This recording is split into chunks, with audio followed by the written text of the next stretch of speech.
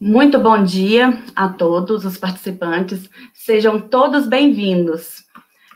Com grande satisfação que damos início ao nosso segundo dia de atividade do nosso primeiro Congresso Nacional em Física e Química e Engenharia de Materiais da Universidade Federal de São João del Rei. Agora eu gostaria de dar alguns recados para durante a palestra. Nós gostaríamos de lembrar aos participantes que as dúvidas que tiver no decorrer durante a palestra deverão ser enviadas via chat e depois todas serão respondidas ao final da apresentação. Fique bem atentos, porque durante a atividade será destacada na tela uma palavra-chave. Essa palavra-chave, ela deve ser usada na resposta do formulário de presença, que será enviado também no final da palestra. Então, fique atento, pois essa palavra-chave, ela aparecerá em momentos aleatórios. Agora, eu gostaria de chamar o nosso doutorando Brenner, o professor Dr. Marcos Schiavon e o nosso palestrante, o professor Dr. Jacques Moser.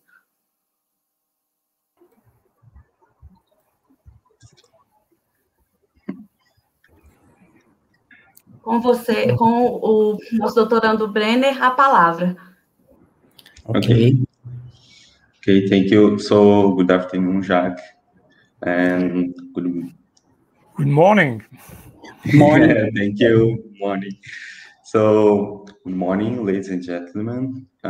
So, it's a great pleasure for me to introduce our speaker today, who is going to talk to us about Exciton and carrier dynamics in lead halide perovskites. This is a subject in which we should all be deeply interested, because it reveals how the charge carriers recombine in semiconductor after photoexcitation. This process occurs in an ultra-fast time scale from femtosecond to nanoseconds. And with this kind of information, we can improve, for instance, the efficiency of solar cells and light-emitting device. So first, it's a pleasure for me to have you here, Professor Moser. Thank you for accepting our invitation to attend and participate in our conference today. I'm pretty sure that your talk, you contribute a lot to the researchers and students here. So I'm going to cite some highlights about Professor Moser's resume. Jacques-Edouard Moser is a full professor in physical chemistry at the Institute of Chemical Science and engineer at École Polytechnique Fédérale de Lausanne, EPFL. He's currently director of the Photochemical Dynamics Research Group, or as it is known, Moser Group at EPFL. He graduated from the École Polytechnique Fédérale de Lausanne, where he received a diploma degree in chemical engineer in 1982. After 2 stays in 1984 and 1985 at Concordia University in Montreal, Canada, he earned in 1986 his PhD in physical chemistry at EPFL under the supervision of Professor Michael Gretchen. In 1986, he joined the Eastman Kodak Corporation Research Laboratories at Rochester, United States of America, as a postdoctoral fellow, and was later associated with the NSF Center for Photo-Induced Electron Transfer at the University of Rochester. Returning to Switzerland, he was appointed as a lecturer of physical chemistry at EPFL in 1992 and was awarded the habilitation in 1998. He's a full professor since 2005. His research activity focuses on the study of the dynamics of photo-induced electron transfer and charge carrier separation at donor-acceptor junctions in photovoltaic system. He's the author and co-author of more than 200 scientific papers, H index of 74. He currently teaches general physical chemistry to undergraduate students in chemistry. He gives 2 classes on the general and redox photochemistry, the master program in molecular and biological chemistry, and the doctoral programs in chemistry, energy, and photonics. Jacques presided the Swiss Society of Photochemistry and Photophysics. He was a member of the board of the Swiss Chemical Society, and he served as a member of the Standing Committee of the European Photochemistry Association and of the Executive Committee of the Division for Fundamental Research of the Swiss Chemical Society. He was the director of the section of chemistry and chemical engineer of EPFL and a member of the direction of the School of Basic Science from 2007 to 2015. Marco would like to add anything else? Oh, yeah. Good afternoon for you, Professor Moser. I just would like to thank you so much for attending this invitation. So it's very important for us to have your conference here. We are so happy to have you between us. Okay. So I think you are welcome. Thank you very much. Good morning to everyone. Thank you, Professor Schiavon. Thank you, Brenner, for your kind introduction. Many thanks also to all the organizers for your invitation to deliver a lecture in the frame of this quite impressive conference. I would have preferred, of course, to be in Brazil today with you, rather than streaming online from my office in Lausanne. Let's hope that the pandemic that hits Brazil and the rest of the world so hard will fade away and allow us to resume personal meetings soon. Yeah. Okay. It's so dangerous to be here now, Professor. Well, Switzerland is not much better, so. Yeah. Okay.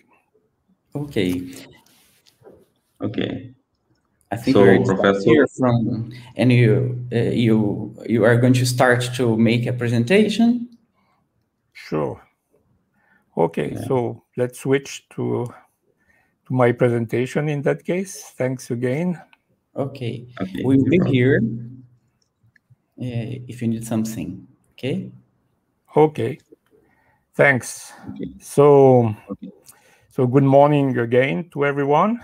So my ambition today is to share with you some of our findings regarding the properties of lead halide perovskite materials that Brenner has introduced to you very shortly a few minutes ago. These solution processable semiconductors have been at the origin 9 years ago of a real revolution in the field of photovoltaics. And here I would like more specifically to discuss the role of charge transfer excitons in the light-induced process of charge carrier separation.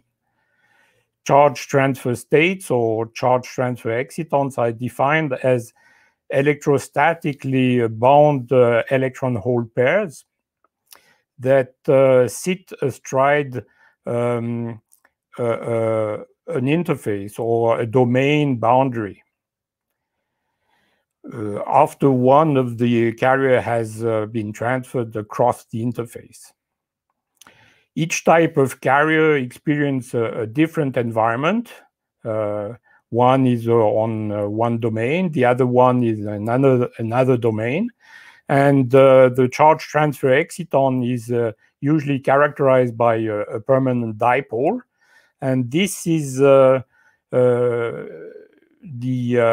source of an electric field that is represented here by these field lines.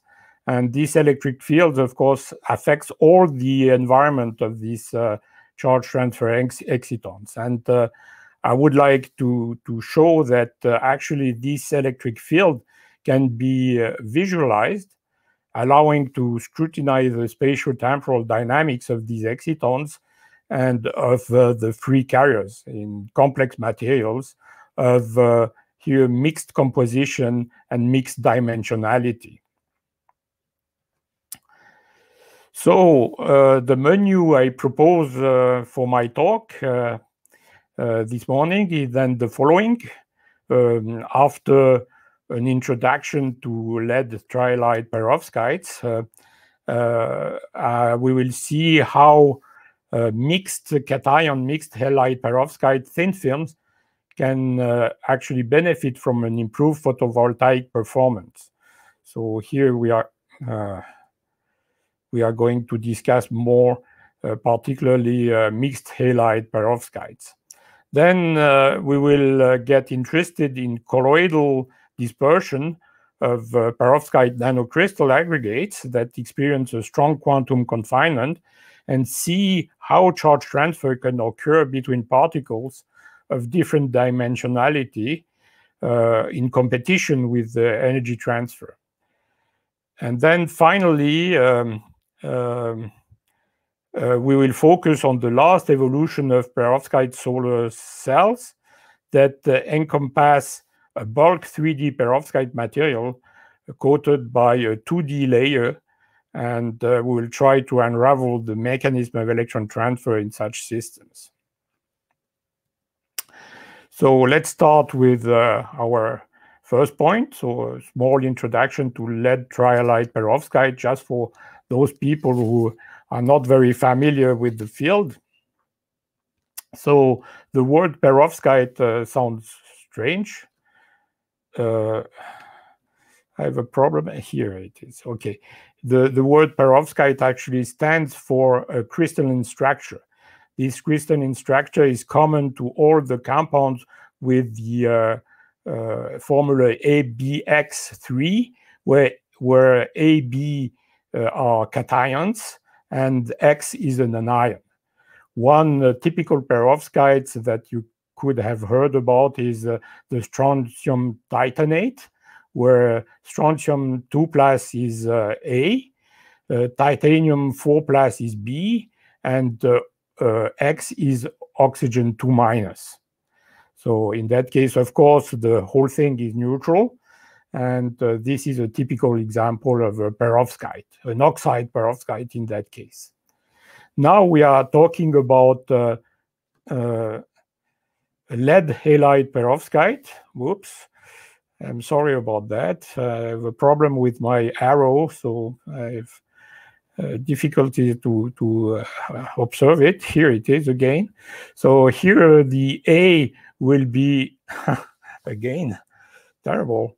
So here the A cation will be, for example, here the methyl ammonium cation. B will be lead 2+. And finally, the anion here will be I-, so iodide or bromide or other type of halides. And we see that the structure is quite particular. We have a octahedra here, with all the corners here represented by iodide ions. In the middle of each octahedra, you have a lead 2+ ion. And then you have an arrangement of this octahedra in a cubic structure, which leaves here in the middle a vacancy which is large enough to accommodate, for example, this organic methyl ammonium ion. You can have other ions here in the middle. For example, you can replace this methyl ammonium with cesium plus, for example. You can 2+. You can accommodate other larger cations too. We will see a little bit later that we can indeed have a rather large cations here that could sit in the middle. So the production of such a complex structure is actually extremely simple. So the synthesis of such a perovskite is amazingly simple. You just use lead iodide, which is a yellowish colored semiconductor, so it's only pale yellow. You can make a film of this lead iodide by just spin coating, for example, on any substrate. And then you apply on this lead iodide a drop of a solution of methylammonium iodide, which is colorless. And then you will observe an immediate reaction, which will make the film turn black. And this will be now the result of the production of this methylammonium lead triiodide. Here on the right, you have a crystalline structure view of this compound. We see that this compound has very large channels where now these organic ions are piling up. And of course, this is quite open, and this is also a weakness of this material. So that means these cations, which are sitting in these channels, can easily be replaced by water, for example, or ammonia, or anything. So I don't know why it is jumping all the time. So I'm sorry about that. I apologize for these jumps, but I'm not sure I'm responsible for that. So this is, of course, a weakness. So this methylammonium lead triiodide is not very stable, and it fears the humidity in particular, because water can easily intercalate into this. And of course, the structure would change and the color will be completely different. And the black color will turn actually orange or yellow. So everything started actually with the two papers which appeared in 2012. So one in Science Reports by the group of Gretzel here in Lausanne with some Korean collaborators, and one paper by the group of Henry Snaith at Oxford. And these two papers actually report this compound, lead methylammonium iodide, has a new photovoltaic compound, and underlined the potential of this material for such an application.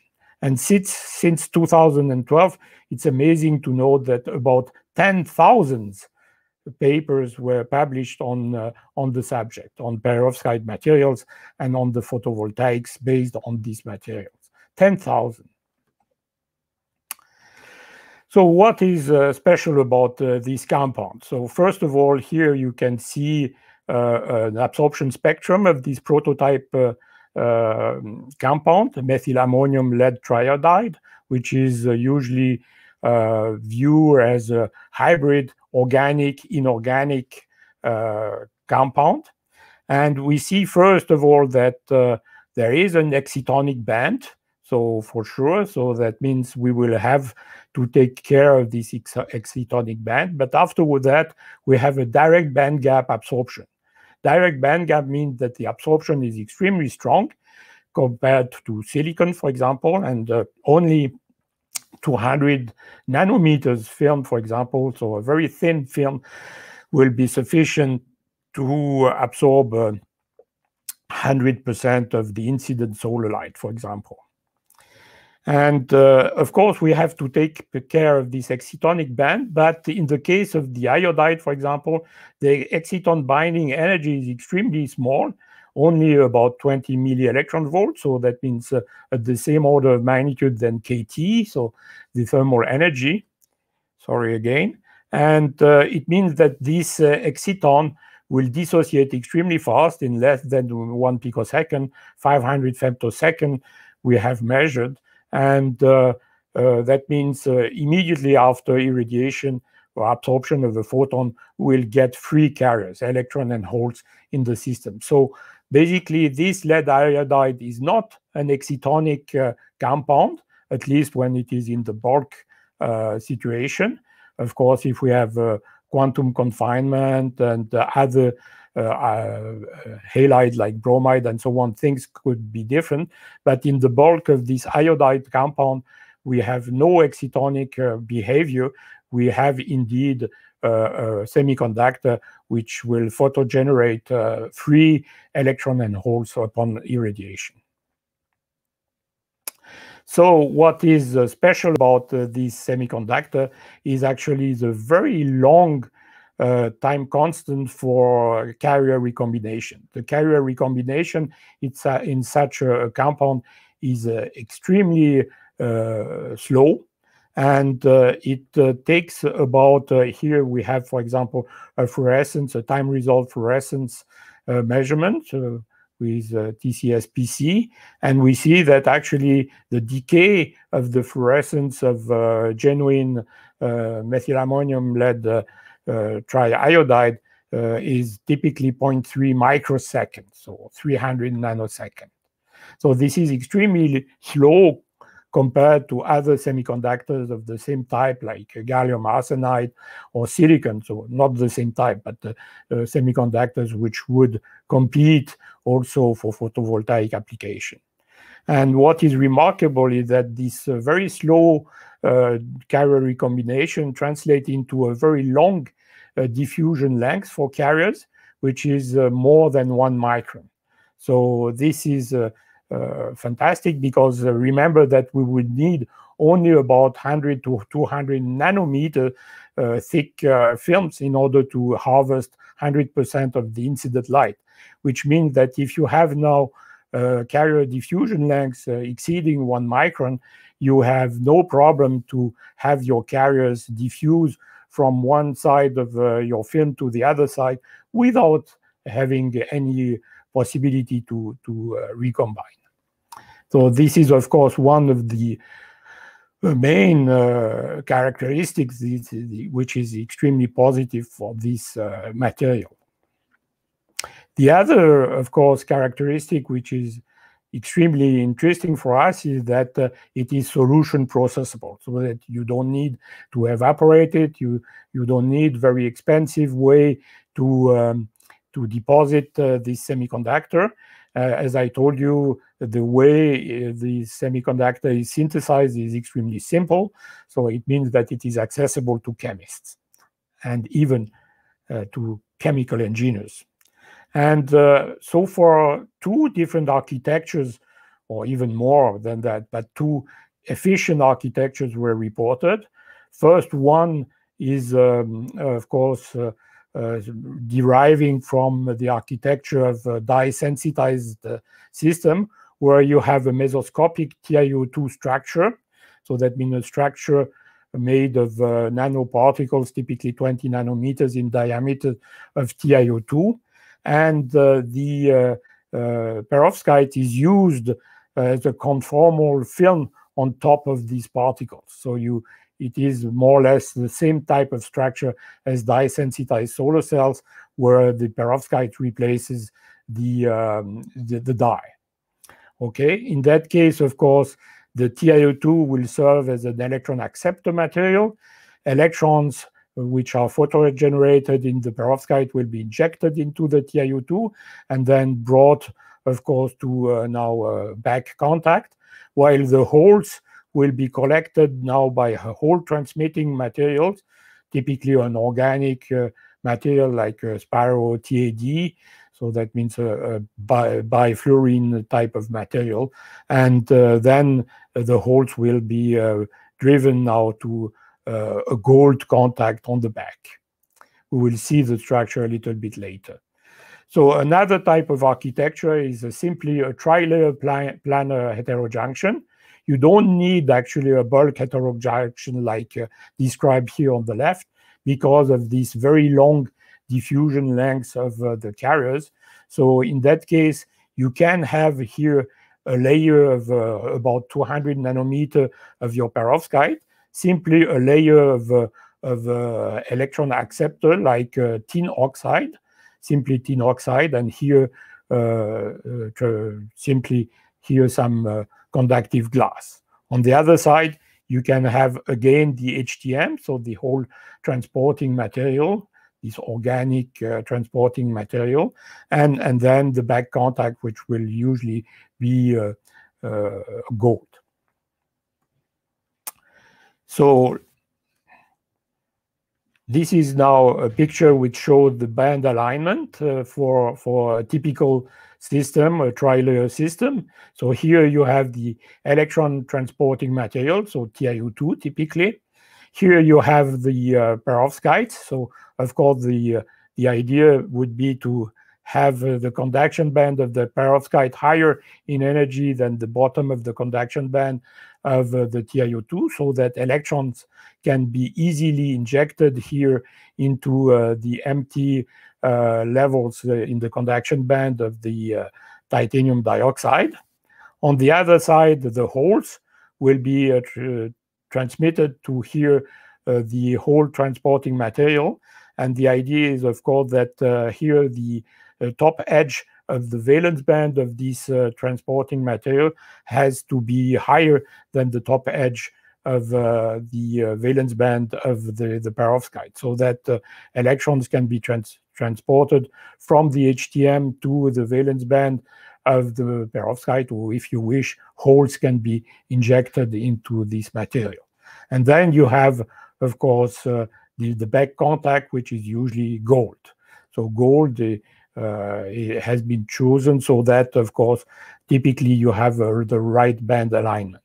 And if you now compare the level of the Fermi level in the TiO2 and the Fermi level in the gold, here the difference will define the VOC, so the open circuit voltage of the system.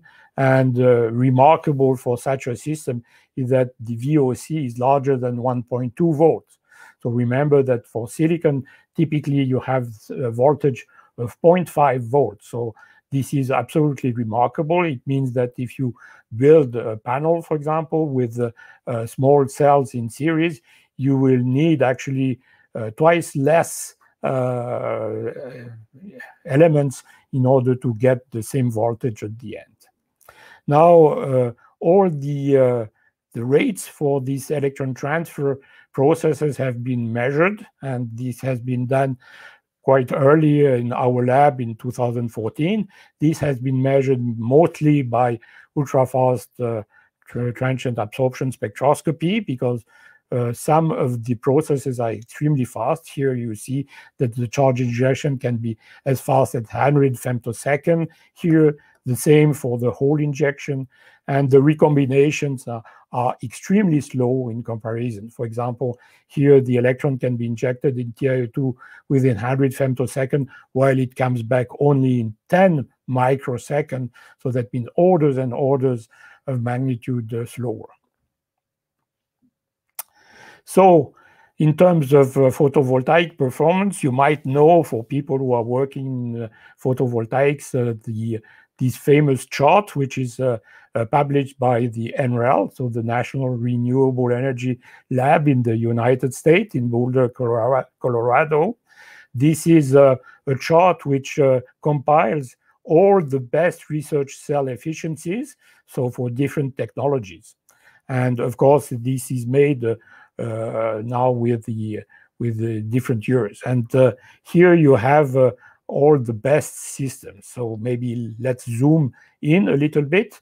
And here we have, for example, this region where the yellow points are actually relating to a perovskite system.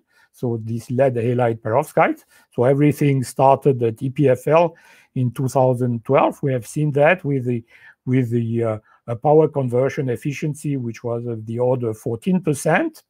And then it went up quite steeply. You see that within 1 or 2 years, we went up to almost 22%.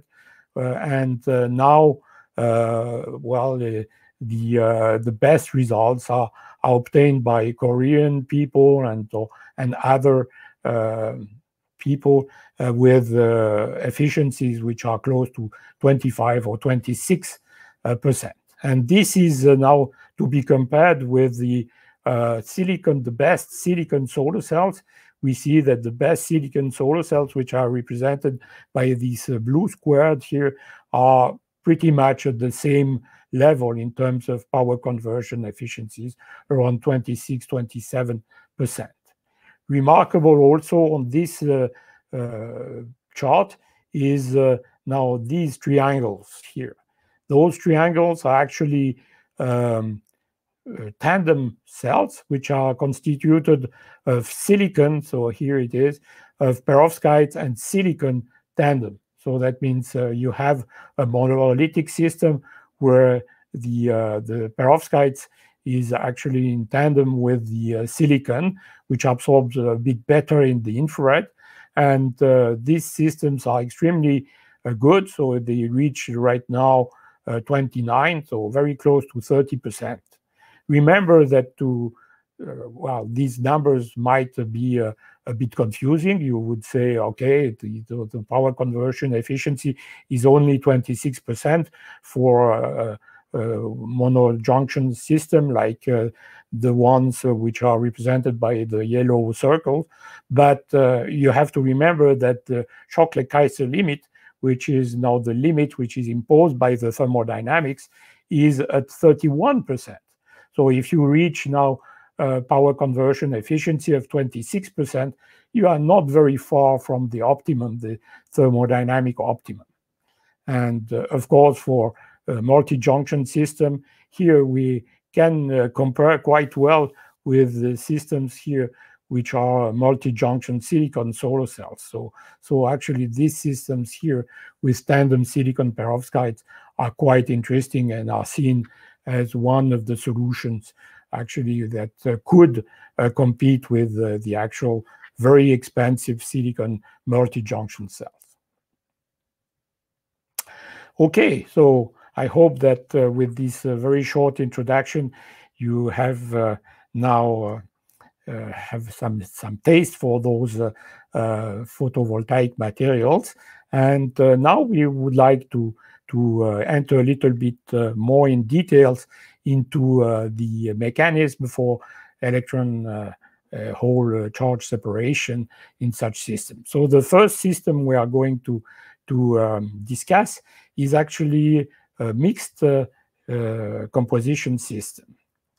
So quite early, people have noticed that you have an improvement of the performances when you actually replace the methyl ammonium by a larger cation, which is here this formamidinium cation. So this is a bit larger, and it changes the structures very slightly. And in that case, people have noticed that indeed the diffusion length for carriers is even longer than in methyl ammonium systems. So this was published in 2016 and 2017. Unfortunately, these formamidinium-led iodide perovskites were indeed more efficient, but they were also quite unstable. So for a few years, actually, people actually abandoned the idea of using this formamidinium just because of the stability problem. And only recently, in 2019, it was demonstrated that actually, if you use other type of anions, like bromide rather than the iodide, and you introduce a little bit of bromide into the iodide system, you replace part of the formamidinium by cesium and part of it also by rubidium. So you see that you have a very complex structure which will contain methyl ammonium, formamidinium, cesium, rubidium, and iodide and bromide, and of course some lead, which is not changed. So such very complex mixed composition systems were shown actually to be quite stable and show the best performances.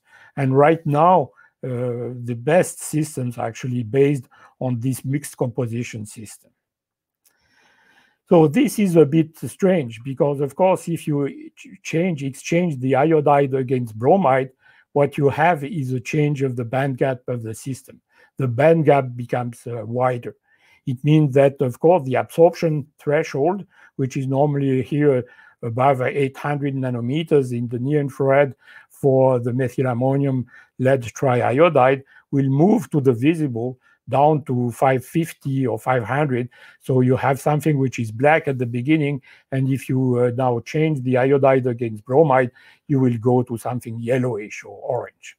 And of course, it is hard to understand why and how now by introducing bromide, so that means by decreasing the part of the solar spectrum which is covered by the absorption of the material, you can increase the here photovoltaic performance. And this is part of our motivation to understand here the mechanism of charge separation in such a complex system. So here on the right, you have the absorption spectrum. So this is now the spectrum of the pristine methylammonium lead triiodide. And here you have the absorption spectrum of this mixed composition system. So you see that you noticed on the absorption spectrum some small peaks or waves or shoulders. And these shoulders actually are indicative of excitons, which are here for different compositions. So when you increase the amount of bromide, of course, now those excitonic bands will shift to the blue here, and you see that some here appear at 450 nanometers, so quite far in the blue. So here you have, of course, not just one composition which is mixed, but you have a heterogeneous structure with some domains which contains more or less iodide and more or less bromide. Okay, so now if we just make a very simple fluorescence subconversion experiment, so this is now time-resolved fluorescence, what we see if we excite at 400 nanometers, so typically in domains which are bromide-rich, we see that the fluorescence of these bromide-rich domains will decay quite fast, and the energy will be transferred to now iodide-rich domains. So actually what we see at long time scale is the fluorescence of the iodide-rich, and this is quite normal because we expect, of course, the energy which is now acquired by illumination of domains which are bromide-rich to be transferred to now other domains which have, of course, a smaller band gap. And this is typically what we observe, provided that we pump the energy quite hard, so with 200 nanojoule per pulse here. Now, if we decrease the pump energy, something strange is observed. We observe that actually the bromide-rich domains do not fluoresce anymore. So here, the fluorescence, which was here observed at the 1 picosecond time scale, is absent here in the blue, and all the fluorescence comes actually from iodide-rich domains. So it means that there is a fast non-radiative process that is favored at low pump fluence, because here we used a pump energy which is about 4 times lower than before. And this non-radiative process actually now makes all the fluorescence of the bromide disappear. So now the question is, what is this process and what makes now the bromide be quenched completely? So the answer comes from transient absorption spectroscopy. So here we use femtosecond laser experiments using a pump probe type of scheme. So we send a pump pulse, so typically at 400 nanometers, for example, in the blue, and then this pump pulse will generate carriers in the material. Something will happen, so some dynamics will occur, and after a delayed time, which is well controlled, we send a second pulse, usually a white light pulse rather than a monochromatic pulse, and this white light pulse allows to measure the absorption spectrum of the material at the given time. So here, for example, you see typically the transient absorption spectra, which are obtained at different time after the illumination by the pump pulse.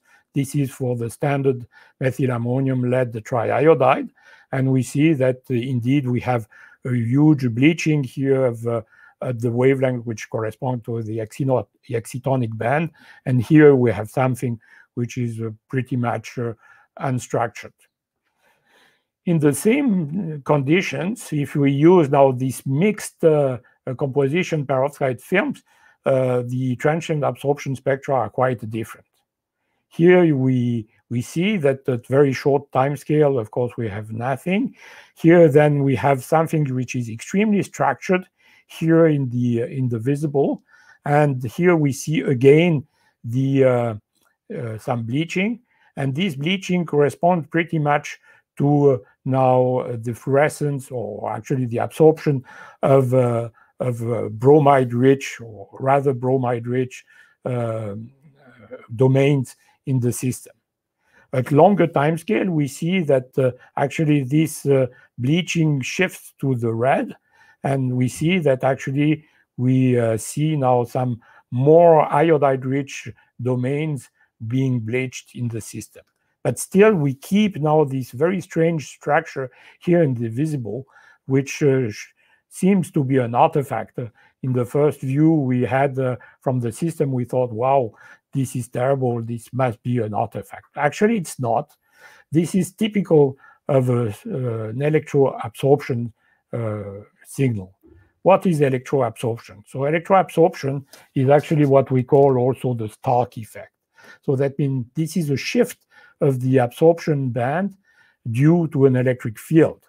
So here, for example, if we have an absorption band, which is here this black curve here, and if now this absorption band is shifted due to some electric field applied on the system, and if it is shifted to the red here in this case, then we will measure a different spectrum, so a differential spectrum, which is now due to this electric field, which will be this red differential spectrum. And you see that this is typically what we observe in the transient absorption spectrum, where we have something which looks like a differential rather than a normal smooth absorption spectrum.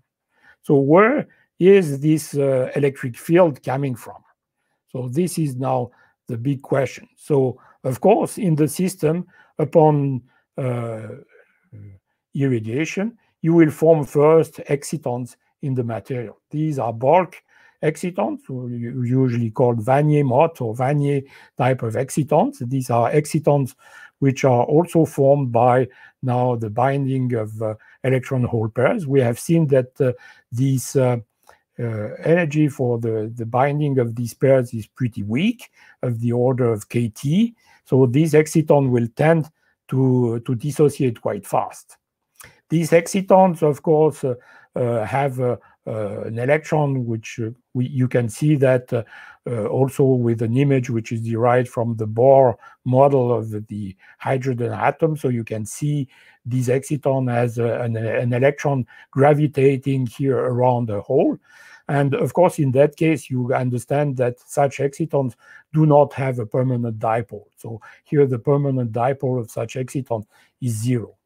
This is quite different from for excitons which are formed astride here an interface or a domain boundary.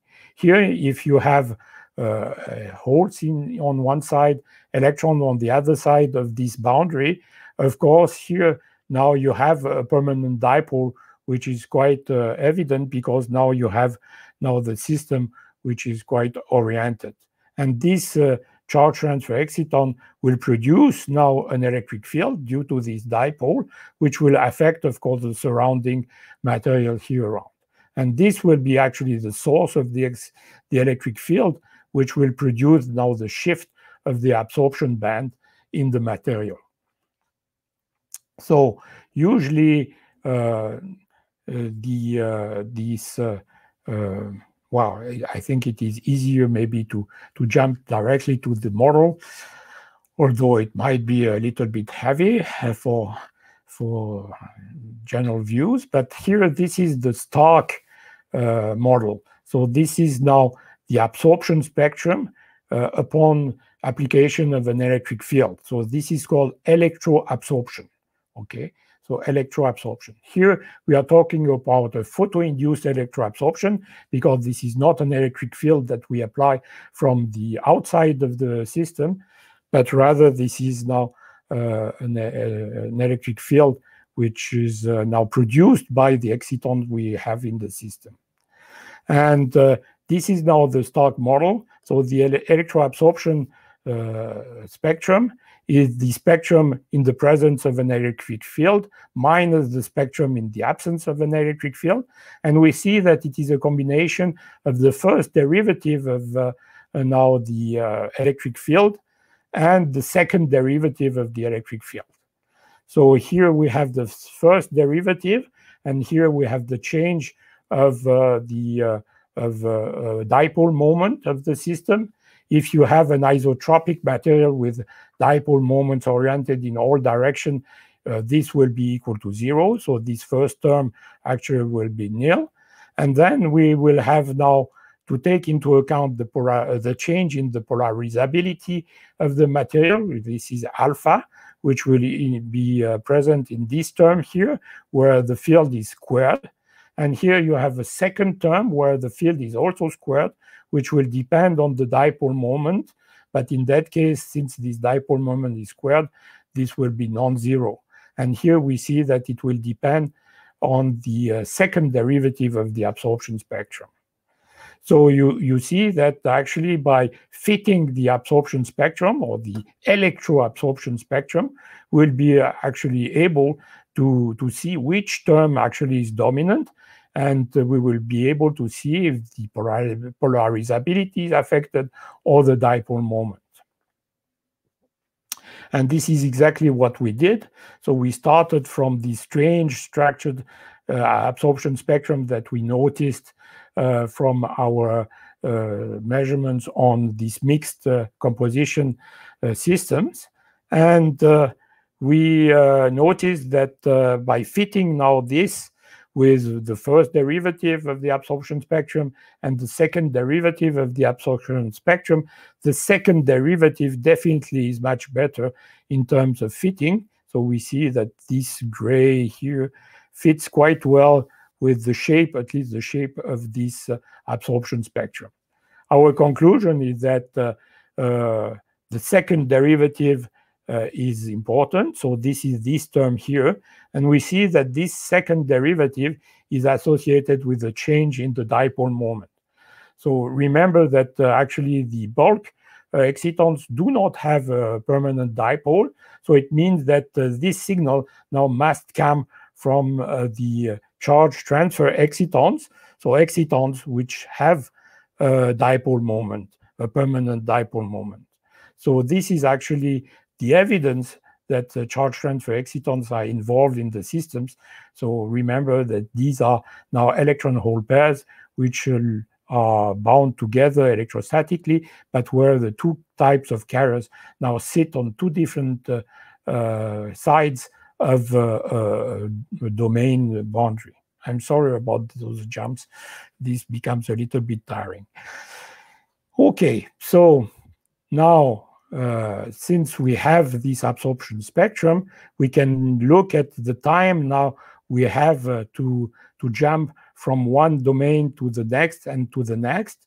And here we see that typically we can have electron transfer, which is mediated by these charge transfer excitons, which from bromide-rich to iodide-rich now domains, which takes place within 11 picoseconds for the first jump. And then the second jump will take 100 picoseconds, sorry, for moving to iodide-rich system.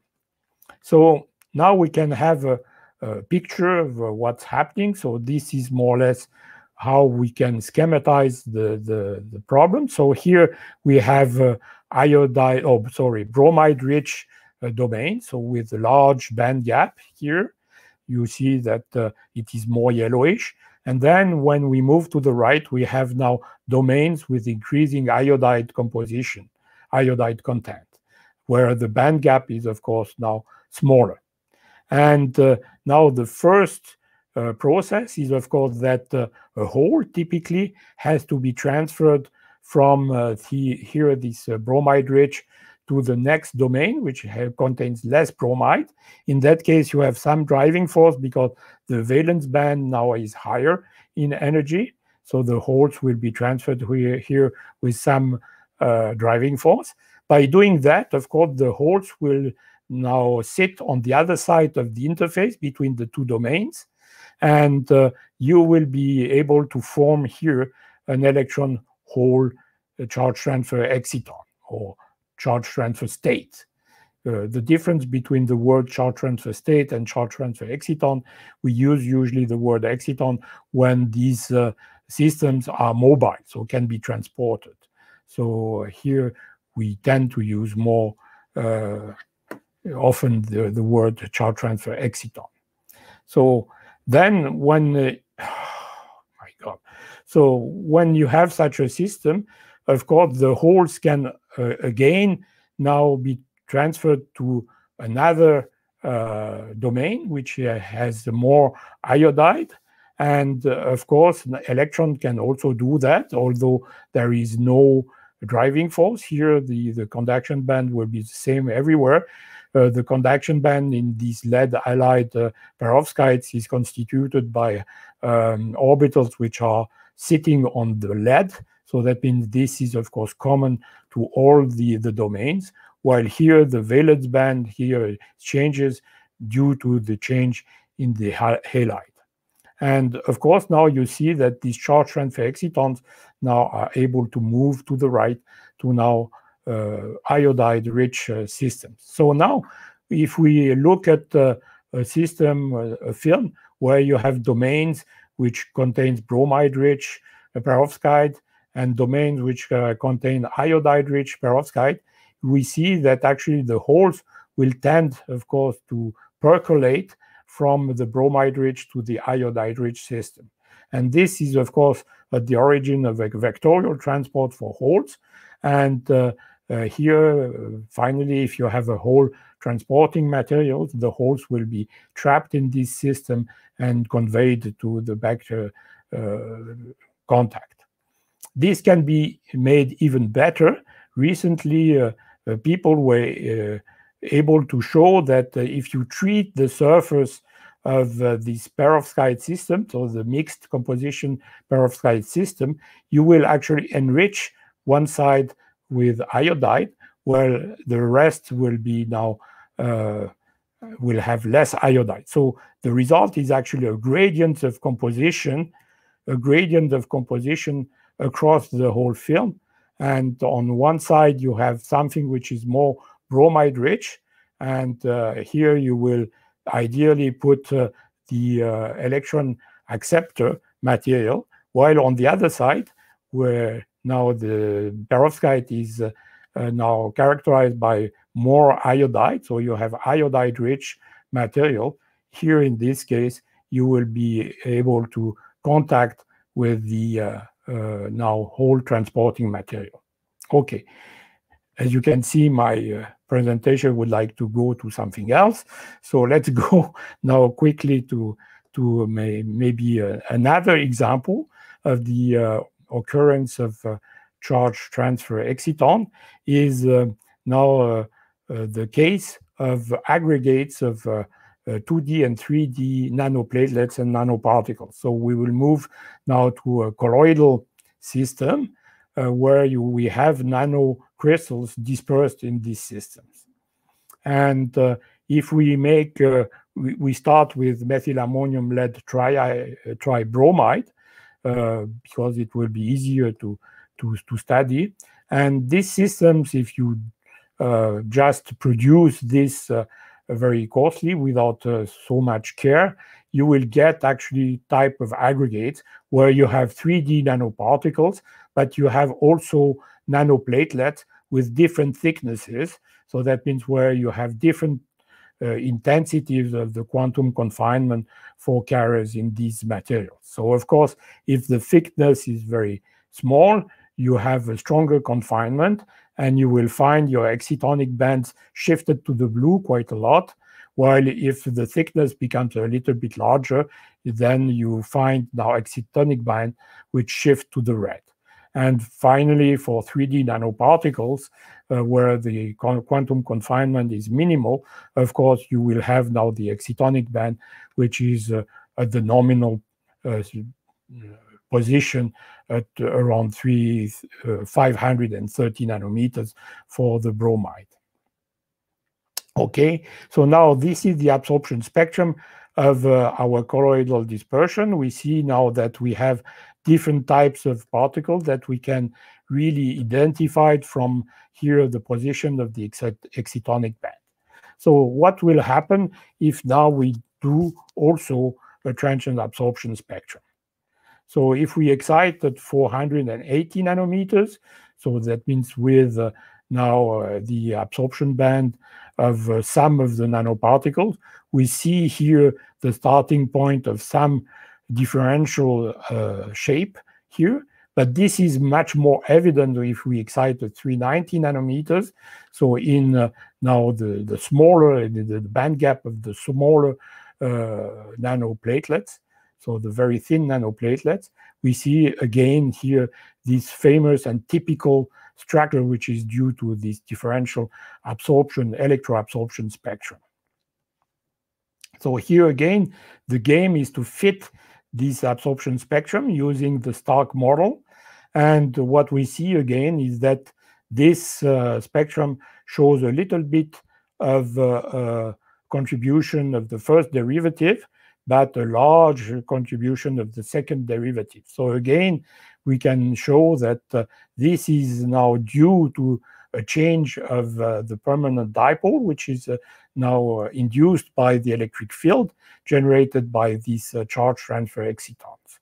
So here, this is again the evidence of the role played by the charge transfer excitons. So what happens? Of course, here it is quite simple. You have here different particles stacking ideally. So this is of course a scheme, okay? And here you have the smaller nanoplatelets, the one which have the less thickness, and here the large band gap. And if you excite now across this band gap for the smaller nanoplatelets, you will get electron-hole pairs. Now, for instance, you could have electron transfer from one nanoplatelets to the next one, to the one which is slightly larger. Here you have some driving force for that. And if you do that, of course, you will constitute a charge transfer exciton at the boundary between the two domains. So here in between. Then, of course, the holes can follow, and you will restore here a bulk exciton in the nanoplatelets with m equal to 4. So m here is just the thickness of these nanoplatelets. And you can have, for example, energy transfer to another platelet, which has now a smaller band gap. And if you do that, of course, you can have electron holes here, and the hole can be again transferred to the next domain, and you will form again a charge transfer exciton. So we see that actually we have, competing with the energy transfer, we have now a process of electron transfer or charge transfer. So we can call this a charge transfer exciton mediated interdomain hole transfer or charge transfer in general. So this is quite interesting because we see that these charge transfer exciton play an evident role when we have now systems where we have different dimensionalities. So the last point I would like to show is now this system which is now one of the best photovoltaic systems, where we have a 2D perovskite layer covering a normal 3D system. So here is a picture. So here you have typically the 3D perovskite system that we have seen in my first slide, where here these are the octahedra, where the iodides, for example, are sitting at the corners. The lead is in the middle, of course, and you have now typically the structure of the 3D perovskite that we have discussed so far.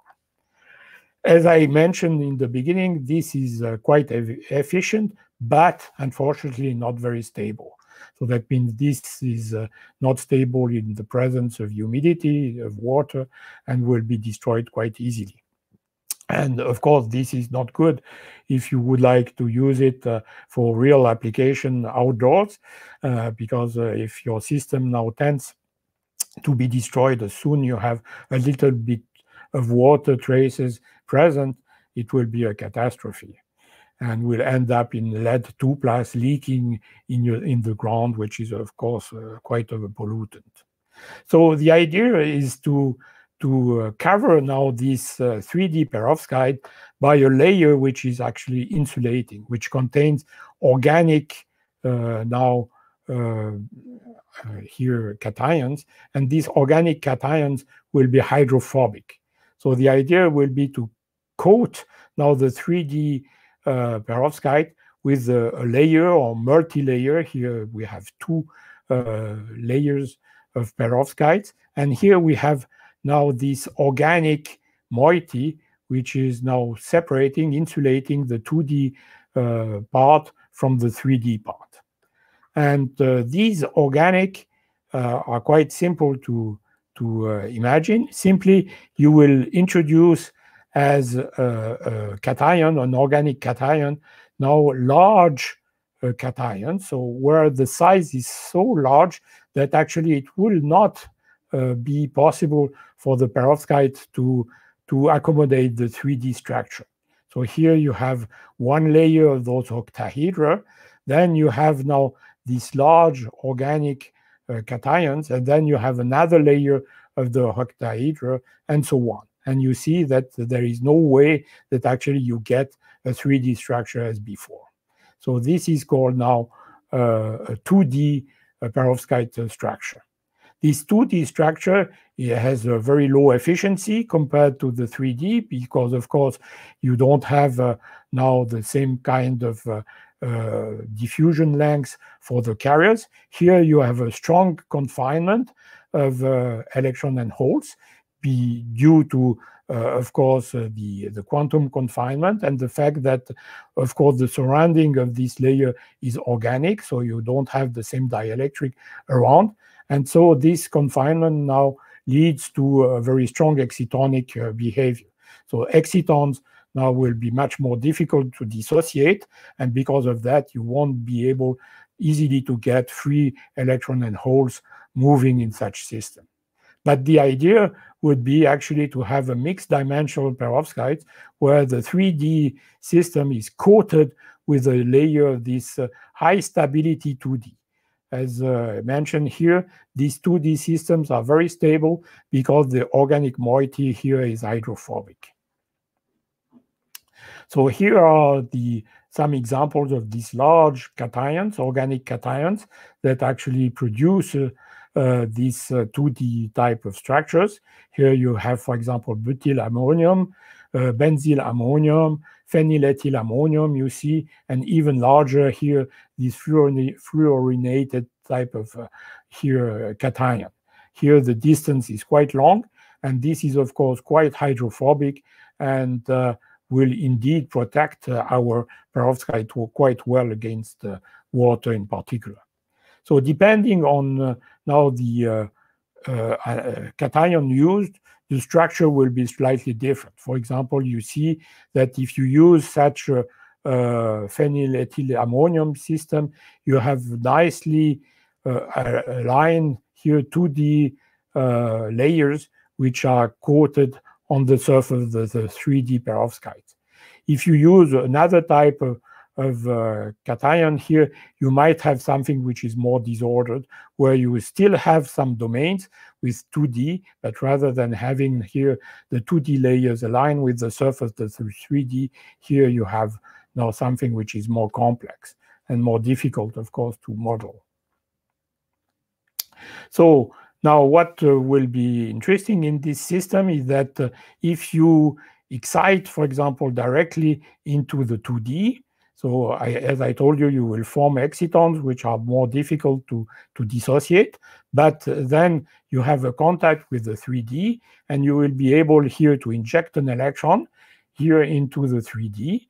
And of course, electron then from the 3D will be scavenged by the electron transporting material on the back. And here, if you do that, of course, you will end up with an electron in the 3D and a hole in the 2D. And in that case, you will form most obviously a charge transfer exciton just at the boundary between the two domains, the 2D and 3D. If you excite now at wavelengths which is longer than 520 nanometers, things will be different because you will be exciting directly into the band gap of the 3D. Electrons will be scavenged directly by the tin oxide on white side. The holes could actually be transported across the 2D. The 2D is actually specifically conducting the holes because the valence band will be aligned with that of the 3D. And then the holes will be transmitted to the HTM. So you see that the 2D layer acts as a hole-specific contact and actually will hinder the back transfer because the electrons, of course, will be separated from the hole quite well. So this can be evidenced, of course, again by transient absorption spectroscopy. Here we recognize our well-known now differential spectra due to this CTE. And if you fit now this, it will correspond quite well to the second derivative, showing that again we have something which derives from a change in the permanent dipole, and this is a sign, of course, to the charge transfer exciton. Quite interestingly, we see that this signal now is most important for butyl ammonium system and the benzyl ammonium system. But when now we use cations which are larger, like this PEA that we have seen before, and these fluorinated here cations, we have the distance separating now the 2D layer from the 3D, which increases. And it means that, of course, now our charge transfer exciton becomes very weak because the distance between both is quite important.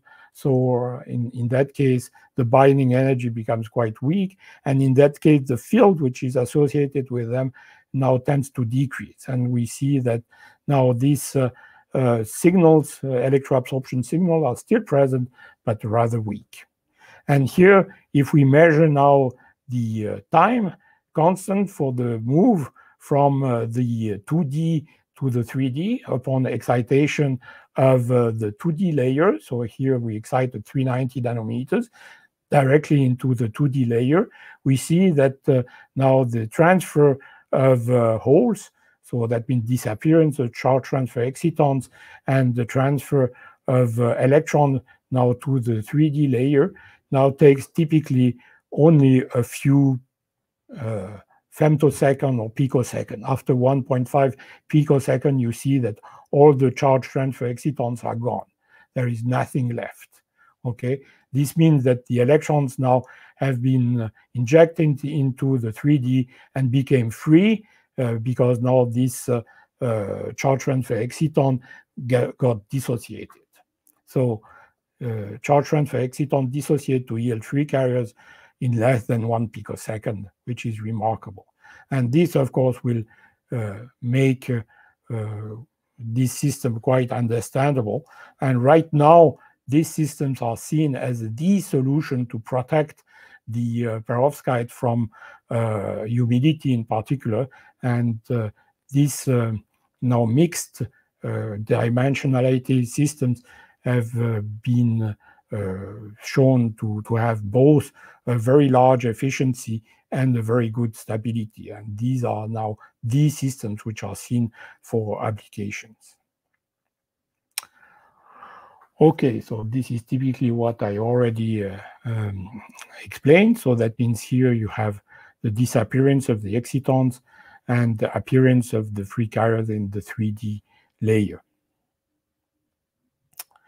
So if we would like to summarize a little bit what we have seen so far, so we have seen that upon irradiation, the charge transfer exciton can be seen everywhere. So they are quite ubiquitous now in all systems where you have now domains, so different domains, due, for example, to a mixed composition or mixed dimensionality. You could also have domains in case where you grow, for example, multi-grain morphology.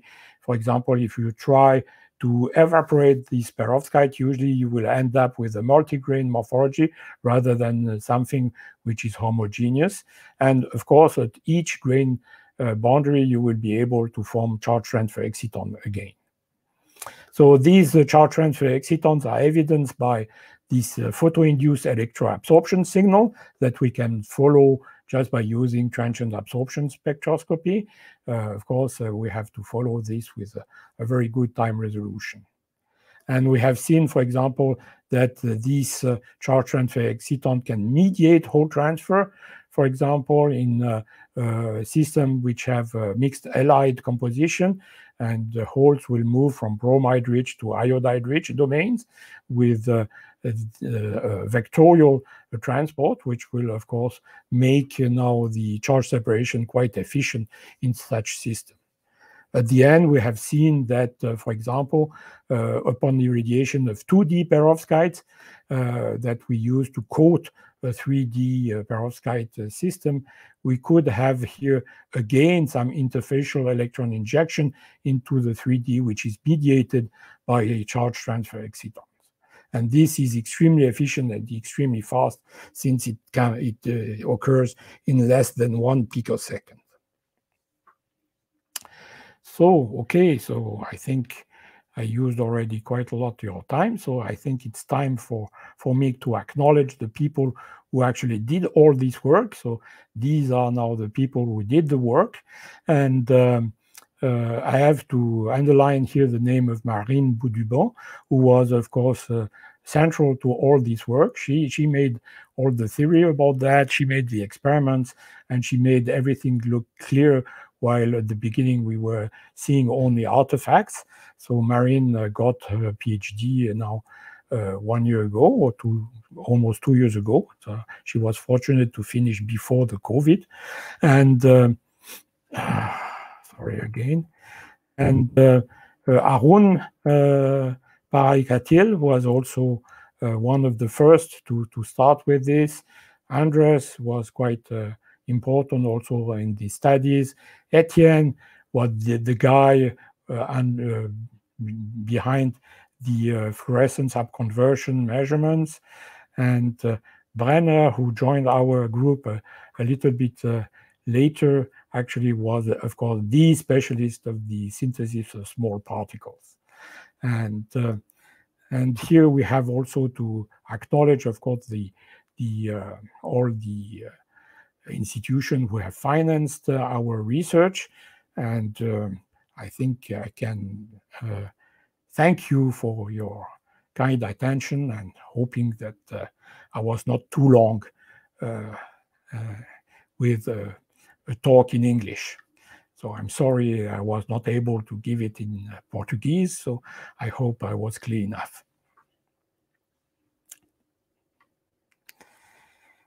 So. Okay. So thank you so much, Jacques, for your talk. It was quite nice to see all these review that you perform here. It was very nice. Okay. Yeah, there is a lot of comments of students acknowledge for your talk, saying that it was really interesting, and you have a lot of questions too. Oh. Yeah. So you'd like to make the questions, Brenner, following the comments? Yeah, I think people from the conference, you send us the question, and then you appear on our screen. All of this. Yeah, okay. So it's like Leticia Magalhães. So she asked, it seems that tin dioxide is a better electron transport layer than TiO2, even though there is a larger overpotential for the former. Could you explain why tin dioxide is better for perovskite solar cells? There is not much of a difference between the two materials. Actually, for example, we have two professors here doing applications, like Professor Michael Gretzel, who is a very strong supporter of titanium dioxide, and he thinks that this is the best material, while Anders Hagfeldt, who just left our institute recently, is a supporter of tin oxide. Apparently, tin oxide is a bit easier to deposit in the form of a layer, a planar layer, because anyway, you are going to use also tin oxide for the conductive glass that you use as a collector electrode. So on the practical point of view, tin oxide is simpler to apply. So a planar layer of tin oxide is simpler to apply than, for example, this mesoscopic TiO2. So this is the reason tin oxide is preferred for these planar layers. TiO2 is a bit more difficult, just practically, it's a little bit more difficult to deposit in the form of a thin layer. Okay, all right, thank you. And of course, Okay. So Leticia Batista asked, what makes a bromine perovskite to be more stable than those of iodine? Well, so it's a complex matter. Actually, I'm not sure I will be able to answer this question easily. So you have seen that bromine, for example, or bromide is used to stabilize the formamidinium type of systems. In the case of iodine, in this case, these systems are not stable enough. This is just the structure. So actually, this derives from the so-called acceptance size. So that means you can have a 3D structure of this perovskite, provided that the distance between the octahedra is not so large. And of course, the size of the octahedra will depend on these anions. So bromide will be smaller than iodide, so the octahedra will be a little bit smaller in the case of bromide, and in that case, you will be able to accommodate now these organic ions between the octahedral layer more easily. So this is something that you have to take into account. There is also a thermodynamic parameter that you have also to consider, and this is a little bit more complicated. And all this has been published, and but of course the main problem with the perovskites is actually the wealth of papers. So that means when you are looking for something, usually you find dozens of papers, and you have to read quite a lot in order to understand a little bit. So bromide is simply a little bit smaller than iodide, and just the structure is different. Okay.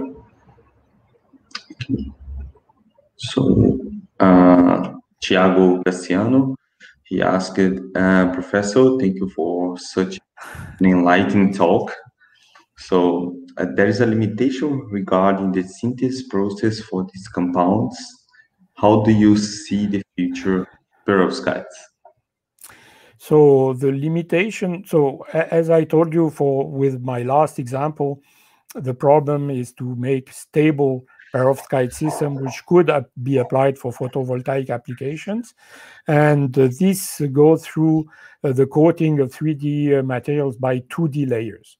So the synthesis of 2D layers on top of a 3D is, of course, a little bit more demanding than just the synthesis of the 3D compound that I described before. So this can still be done, of course, by solution processing, but it needs, of course, to have now the 3D layers and then to deposit the 2D without destroying the previous layer. So it goes through the use of different mixture of solvents and anti-solvents to avoid that you dissolve actually the 3D layer. This is actually one difficulty, but apparently people, we are not a specialist on this, especially not in my group. So, but it seems that the problem has been solved quite well, and now people are able to produce really systems which are extremely stable. So there is one group in our institute, and led by Professor Naziruddin in particular, where they have shown that actually they can keep these 2D coated 3D perovskites for months in the air, so without noticeable distraction. So I think this is a remarkable result. And indeed, this is quite encouraging for future of perovskites and application of perovskites in solar cells. The other possibility is, of course, to associate this perovskite with another material like silicon or CIGS, for example. And in these cases, you have tandem cells where the silicon protects also in a monolithic construction the perovskite. And in these cases, you get very stable system and extremely efficient. So I think the future, to my point of view, is more in the direction of these tandem cells, to my point of view. So either tandem of perovskite with CIGS, which will absorb more in the near infrared, and silicon. So both are quite good now, silicon especially. Okay. Great. So Andres Davi Pardo Perdomo asked, could we study the photoinduced degradation of perovskite transient absorption measurements by taking spectra in different intervals of time? Yes, sure. Of course, you could do that. Of course, transient absorption means here you have a lot of time to do that, because even if the degradation is fast, to my point of view, it still takes minutes or seconds. So you have enough time to do spectra with a conventional spectrophotometer. A better way to actually follow the degradation of perovskite is actually to measure the fluorescence, because you will start with the fluorescence of the perovskites, and fluorescence is very easy to measure and online. And of course, as soon as you have degradation, you will move to actually lead iodide, so which fluorescence is shifted considerably to the blue. So by just following the fluorescence, it will be quite easy to follow the kinetics of the degradation. Okay, nice. So André Fonseca asked, how can you measure the exciton binding energy in bulk perovskites? So this is for you, Brenner. Yeah. Of course, yeah. So for bulk exciton, the binding energy can be derived from the absorption spectrum and fluorescence spectra. And if you just look at the shift between the absorption and fluorescence spectra, this will be possible. Actually, people have done more cleverly also temperature dependence measurements, where you measure actually the activation energy which is required to dissociate those excitons. And this is actually probably the most precise way to measure the binding energy in bulk perovskites. And this explains also that at the beginning, this exciton binding energy was not very well defined. You could find, for example, publication reporting only 10 milli-electron volts, and other reporting 200 milli-electron volts. And this was, of course, quite puzzling at the beginning, but I think the last measurements, which were done by temperature dependence measurements, showed that typically for iodide you have about 20 milli-electron volt binding energy for the Vanier exciton, which is very low. And for bromide, of course, it is higher. It goes to 60, 70, 80, maybe 100 milli-electron volts. Yeah. Okay, thank you. It was a full question, full answer. So Rubens Moraes asked, Professor, you showed an increase in the number of papers on the subject. Do you know if these studies impact the energy industry? as we know of the difficulties in replacing common energy matrix. So, yeah. So this is embarrassing, of course, because if I say no, it would mean that the 10,000 papers have no impact on science and application. But actually, there are several companies who are now on the track. PV, Oxford PV is one.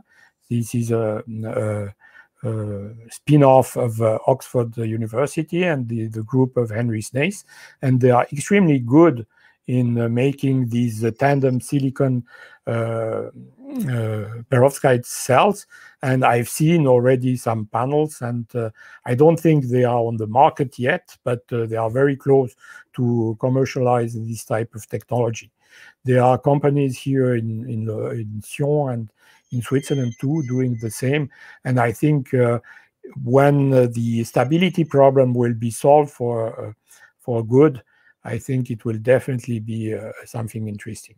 So far, the problem is the stability. So of course, if you need to solve the problem and have something that you can put on your roof without seeing your perovskite being dissolved the first time it rains. Yeah. Of course, you can always encapsulate and things like that, but this will make this technology quite expensive. And of course, the driving force to move from silicon to this perovskite is the fact that it is cheaper.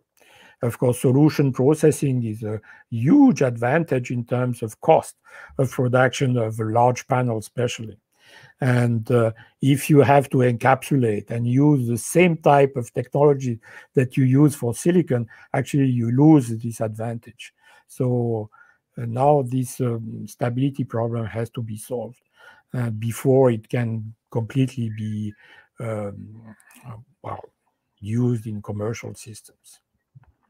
So this is the difficulty, and I hope this will be solved quite soon. We have seen, of course, a lot of progresses in the last 2 years only. Mm-hmm. All right, thank you. So Thiago Cassiano asked, what kind of models are used to simulate exciton dynamics in your group? To simulate, so we don't do any simulation. Yeah, or actually, this is not absolutely true, because recently, of course, there were 2 papers that Andres Burgos Caminal has authored, where he has made some models. These are complex models, so of course you can refer to these 2 last papers. One was for charge separation in 3D systems, while the other was in 2D systems. And the models are quite complicated, because the exciton dynamics involve also some polaronics type of interaction. So that means you have also to take into account the formation of polarons, and also if you have hot excitons, you have then the cooling of the exciton, formation of hot polarons, of cold polarons, and carriers. So the model actually has to take into account these 3 different species. And well, then you can build up a model which was made or built mainly from time-resolved terahertz spectroscopy measurements. One way actually to distinguish bulk exciton from free carriers is to use the conductivity measurements. And these conductivity measurements can be made at the femtosecond timescale using terahertz spectroscopy, so far infrared spectroscopy. So this is something that I have not discussed at all in my presentation, but this is something, of course, that we use quite a lot.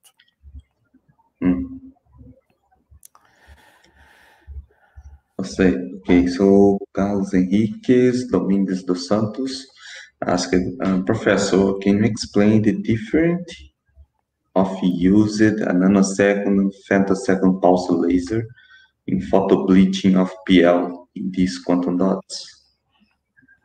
So this is technical, but of course, nanosecond means that you can have a pulse which is produced by a nanosecond laser, And usually you can have detectors which are fast enough, and also the electronics, which is fast enough to follow in real time the changes in the light intensity. So that means you can follow in real time some changes in intensity. Just because the best amplifiers are gigahertz typically, and so with gigahertz you can follow up to 1 nanosecond or slightly shorter to even up to 1 picosecond events, okay? But now if you move to femtosecond, this is not possible anymore. So first of all, you don't have fast enough detectors, and also you have no amplifier or no electronics which is fast enough in order to follow in real time some changes that you could measure. So you have to move from something where you have basically a one beam spectrophotometer in nanosecond laser experiments to a so-called pump probe type of experiment where you have actually two pulses, and the time between the two pulses is actually controlled simply by making the optical path in the laser setup slightly longer for the probe than for the pump. So technically it's quite different. So a nanosecond pulse laser system sits on a very small table on your desk, probably. It's a 1 meter by 1 meter. You can have a very nice system with just an oscilloscope, while a pump probe type of femtosecond laser costs probably close to $1 million and requires, of course, a femtosecond laser, some fancy systems, and an optical table, and so on. So there is a huge, actually, technical difference between the two techniques. Okay. Yeah, thank you. Okay, Adriano Santos, what is the main challenge in the field in order to develop more efficient solar cells? So, as you can see, in terms of power conversion efficiency, we are already very close to optimum. So there is not much room actually to increase the efficiency. What could be done is, of course, to make a multi-junction system. So to go beyond the Shockley-Kaiser limit. So in principle, to go beyond the famous 31% theoretical limit. So to do that, of course, these multi-junctions or the tandem cells would be ideal. So a way to develop more efficient solar cells would be to move to those tandem cells. And this is exactly what people have done with those silicon perovskite systems, which can have a very large open circuit voltage, typically 1.5 volts, which is very large, and very good efficiencies, so beyond 27%, so which is comparable to the very expensive silicon multi-junction cells. And this is probably the direction. You could think about even a double heterojunction, so with, for example, CIGS, a perovskite, and maybe something with a bromide, perovskite bromide, in order to absorb more efficiently in the blue, and things like this. So if you do a tri-heterojunction or even a quadruple heterojunction, you could, of course, go to higher efficiency. But this is, of course, technically difficult because you have to match all the photocurrents and so on. So this is not so easy to be done. But this is probably one way to go, is to go for multi-junction solar cells. Also, the building of those multi-junction solar cells with silicons in some monolithic architecture will also solve the problem of stability, because you have something which is monolithic and the silicon covers the perovskites and protects it. Okay. I think this is the last one, isn't it? Okay. Yeah. Okay. So, Thais Adriano, She asked, can you comparatively study the different materials as whole transport layers or electron transport layers for solar cells by transient absorption spectroscopy? Of course, yeah. If you remember one of the very first band alignment scheme that I showed, so which correspond to a publication that we published in 2014, we did that. Actually, we measured the time necessary for charge transfer from our perovskite to these different layers. Of course, what you can do is also to use, now this is something that I have not discussed, but this electroabsorption to follow now the transport of the carriers in these different layers. One way to do that would be to apply an external electric field. So if you apply an external electric field, you will generate this Stark effect in all the different layers. And then when the carriers will move in these layers, of course, they will affect the electric field. Usually when the charges separate, they will oppose to the electric field, which is applied externally. And by opposing, you will see the Stark effect decreasing. So by measuring the time dependence of the Stark effect in the systems where you apply an external electric field, you will be able to measure the charge transport across these layers. And this is something that we have done also. So in this case, the technique is slightly different. Rather than relying on photo-induced Stark effect, it will be called the electromodulated differential absorption spectroscopy, EDA. But basically, the idea is the same, except that you apply an electric field externally. Yeah. Okay, nice. Lab, Professor? Sorry, I'm sorry. Have it in your lab, such a system? Yeah, yes, of course, yes. And so far we have applied it as... There is another questions I forget here. I think there is another one, isn't it? From... Yeah. I think we have like many questions, but I don't know if you'll be able to answer everything. So, how exciton annihilation could impact the Stark signal? Oh, very simply, if you don't have exciton anymore, then you don't have Stark signal anymore. If you're talking about the charge transfer exciton, so that means you will see the Stark signal disappear when you have exciton annihilation. So this is rather simple. Do you have any questions, Brenner? No, no. How? Simple one, please. Nothing about bi-excitons or hot bi-excitons. No, I think a last question for you, Professor. How do you see the changes in research involving the dynamics transfer in perovskite nanocrystals? So, in which level do you think the researchers are today? Well, so for years, you know, this type of research was driven by the techniques.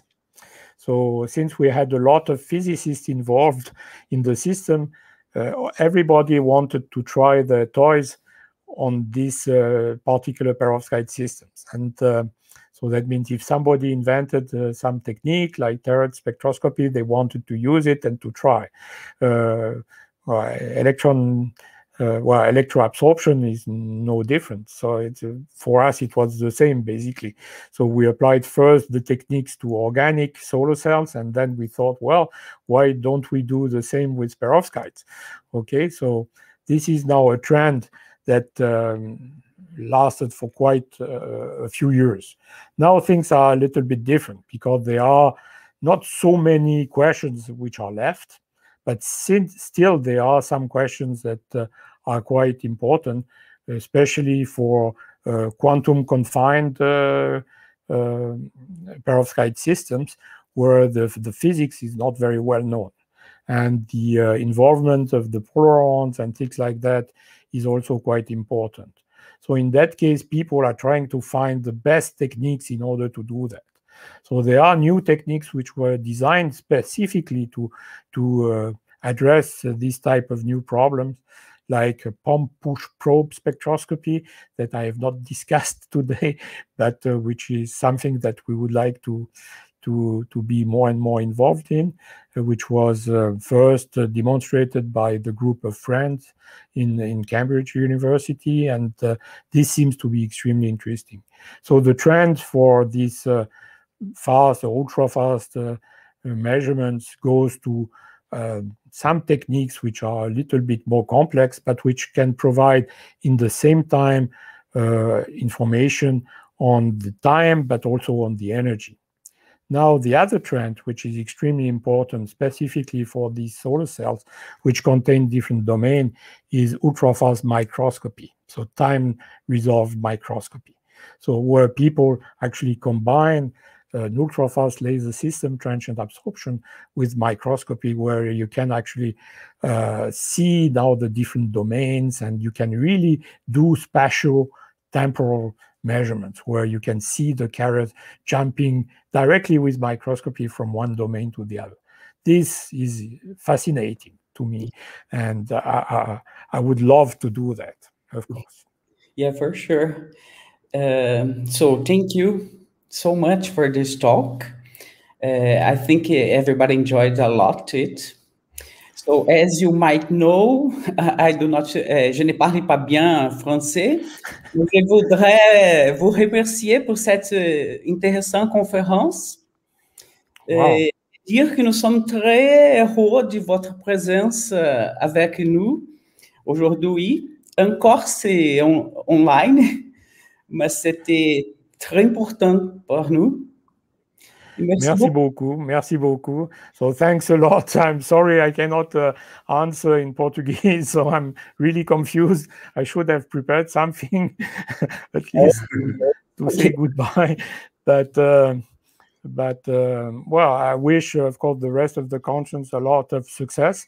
So I've seen that you have a very busy schedule, a very interesting lectures. So I will try to follow some of them because, well, these are quite interesting for me too. So thanks again for your kind invitation. And of course, we would like to continue some collaboration with Brenner. What he's doing is, of course, extremely interesting and important for us. Okay.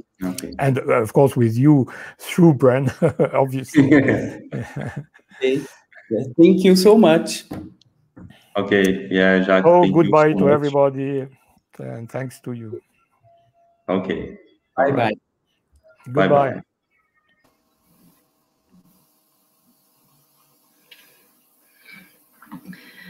Então, pessoal, agradeço ao Brenner, aos professores. A comissão organizadora do evento gostaria de agradecer a todos vocês pela presença em nossa segunda atividade. Gostaria de lembrar que a gente retorna hoje às 13 horas para a gente poder dar início à primeira parte dos minicursos. Lembrando, pessoal, que o link está no chat, né, do formulário de presença. Fiquem atentos, a gente vai deixar por mais uns 10 minutos. Fiquem atentos para poder preencher esse link para garantir o certificado de vocês. Então, desejo a todos um bom intervalo e até breve.